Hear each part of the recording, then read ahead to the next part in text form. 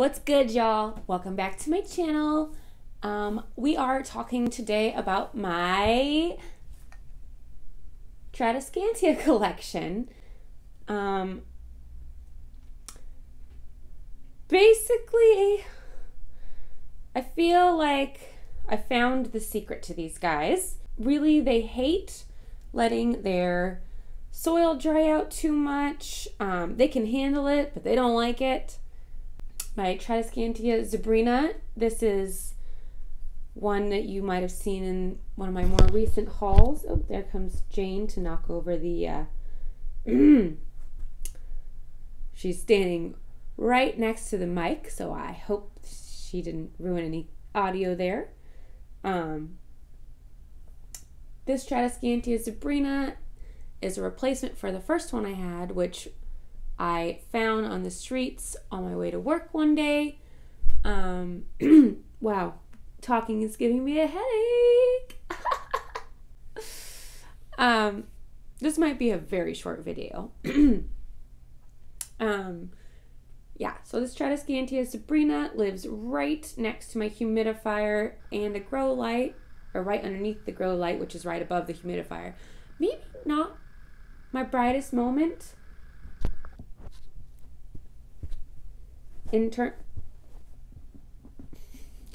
She's been very needy while I've been home. Having the grow light right above the humidifier might not be my brightest moment, but we trying. And I've been trying to A, prevent it from getting underwatered, and B, overwatered.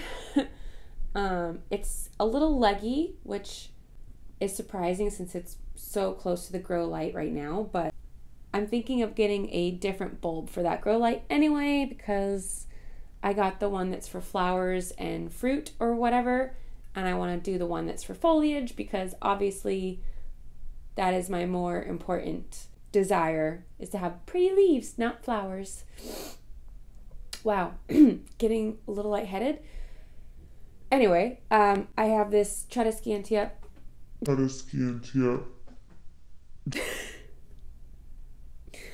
fluminensis, aka green Tradescantia, which I would assume you might recognize from my video a couple days ago when I first found out that I have the vid again. Second time did I mention. I'm really stuffed up. I'm very glad that my boss was able to give me the days off, because if I'm getting lightheaded just talking to a phone, nicht geht. Nicht sehr gut. Aber stop speaking in German. You don't speak German that well. Anyway, I just potted this up into soil from a water prop that I found this again on the street. I found this on the street and plopped it in water and promptly forgot about it. And then a few days ago when I did my repotting, I put it's mostly direct to soil propagations in here because it was very long. I chopped it all up and plopped it in here, and there's two or three pieces that already have water roots, but really with these guys, you don't need water roots to put it in soil. They do pretty well in almost every medium too. I just prefer soil because that's how I grow my plants.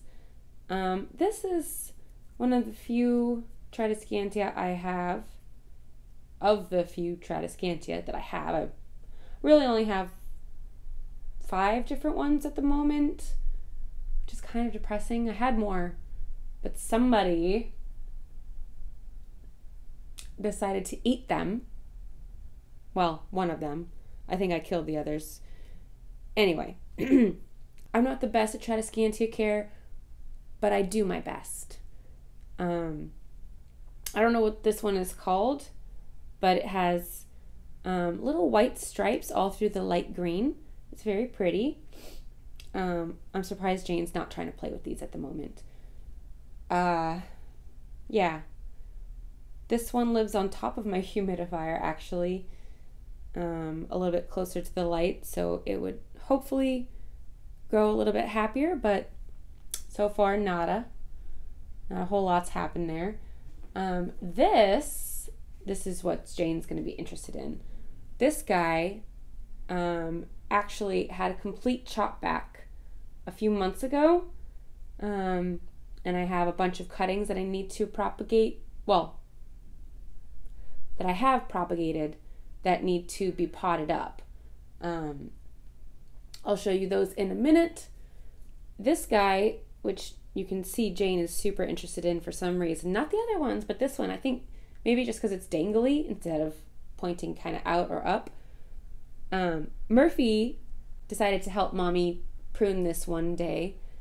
And then luckily these are pet safe, except it's kind of like regular grass where if they eat it, they throw it up. Fun. No, absolutely not, ma'am. You will get kicked out of the lap. Let go.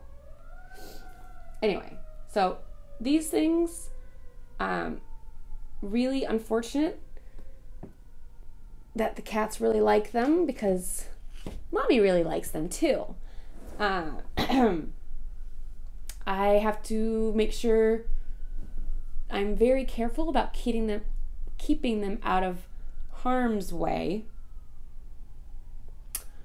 I'll just let those sirens go by.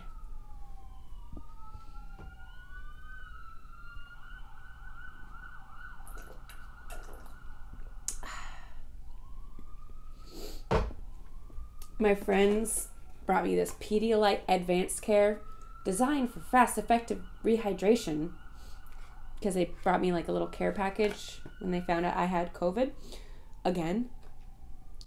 And these are probably the only reason I don't feel like absolute garbage right now.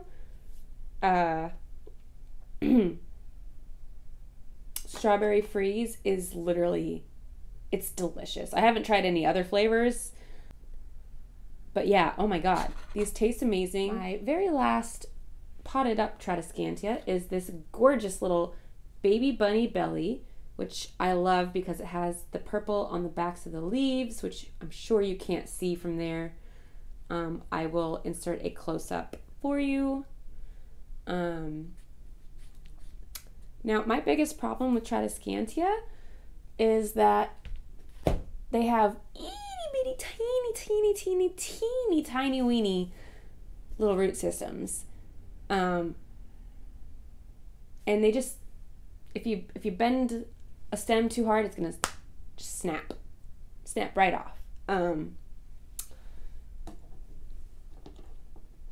But the good news is, I can show you here, they propagate like crazy. These are pieces of this green one that I showed you that Murphy helped me with.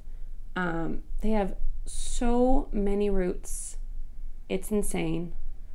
And they've grown so much since being in these propagation boxes.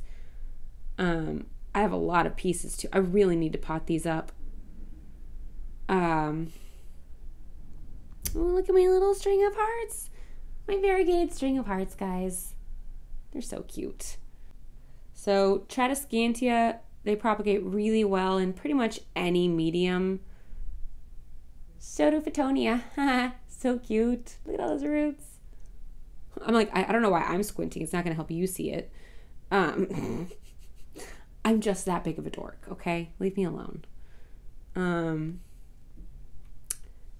But yeah, so Tradescantia are super duper easy to propagate. They're also super easy to kill because you have to really be on top of watering them because of how, I mean, they are semi-succulent plants. Their leaves and stems do hold on to some water, but like I said, the leaves, they just don't have that same, the roots, I mean. The roots just aren't like an anthurium or aroid root. They don't store water like that. They can last a couple days, long enough to propagate themselves somewhere else, but Jamie, you're gonna fall off my lap, you doofus. I thought I had more Tradescantia in here, but I don't. Just a bunch of Hoya and ZZs that I don't even really care about. Although my little neon lemon lime philodendron, that's what it's called. My lemon lime philodendrons are making cute little baby leaves. Need to pot you up soon too. Anyway, yes. So like most tropical plants, Tradescantia love to stay kind of warm. They love humidity. They can deal with low light, but again, they are going to get stretched out like this. Whereas you really want them to have less legginess like this guy. Soil, I'd say keep it well draining, but also water retentive. Wow. Oh, it's... Anyway, and really just don't do this. That's so dangerous. I'm sorry. I'm a mean mommy. You can't play with mommy's Tradescantia. Ow, stop biting me. Boop. It. Anyway, I'm out of breath and lightheaded, so we're gonna cut this one short. This has been Alex and Jane, and we thank you for watching. Bye, bye, bye. Okay, we done? Good job.